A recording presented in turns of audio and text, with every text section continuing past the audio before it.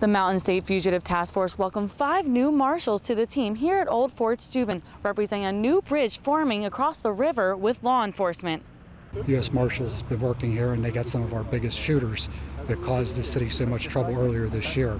So now we can join in with them. Federal and local officials are bridging that gap to fight crime in both Ohio and West Virginia together in a much more effective way. Today, Chris Vinci, Jason Hanlon, Tom Ellis, Rich Flanagan, and Tim Starkey were all sworn in as U.S. Marshals as part of the Mountaineer State Fugitive Task Force. This collaboration will give them the authority to go into West Virginia and Ohio to catch fugitives. And this way they can actually come with me and assist me in locating them, so we can actually act faster and locate these guys a lot faster than normal. An example of this is when U.S. Marshals arrested both Stedman Creech and Carl Kaysen in West Virginia. Both were wanted out of Steubenville.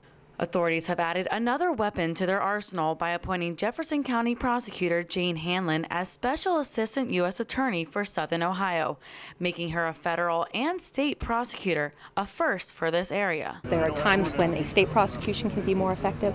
There are times when a federal prosecution can be more effective. And what this allows is for me to prosecute offenders in either Ohio or in the federal courts, depending on where we make the decision that the crime would best be prosecuted. Hanlon says this will be used predominantly in the area of drug cases, gangs, and weapon charges. The Mountain State Fugitive Task Force is responsible for 53 arrests of violent individuals within the past year. In Steubenville, Sarah Yingling, 7 News, working for you.